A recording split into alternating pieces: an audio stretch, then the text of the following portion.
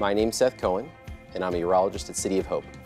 I'm a urologist, but it's unique in the sense that I actually focus on female pelvic medicine and reconstructive surgery. So really my specialty and interest is reconstruction of the pelvis. So I'm not an oncologist, but I'm a reconstructionist, and I'm a survivorship advocate. And it's important for our patients to know these services exist. And you should not live in solitude with incontinence, urinary incontinence, fecal incontinence, pelvic organ prolapse, vaginal bulges and pressure. We're often embarrassed to say these words for no reason because we're all human beings. You deserve to live your life at the same level that we all do, and I'd like to help you get there. What makes City of Hope unique is it's agile.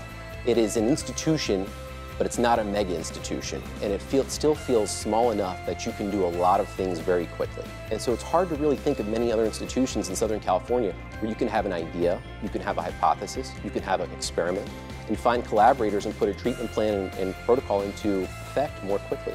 One of the reasons I came here was just for the sensational quality of people that City of Hope recruits.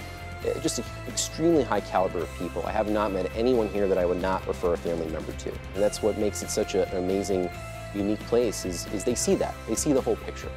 It's hope. It's all around hope. It's not just cancer hope. It's hope for a better life.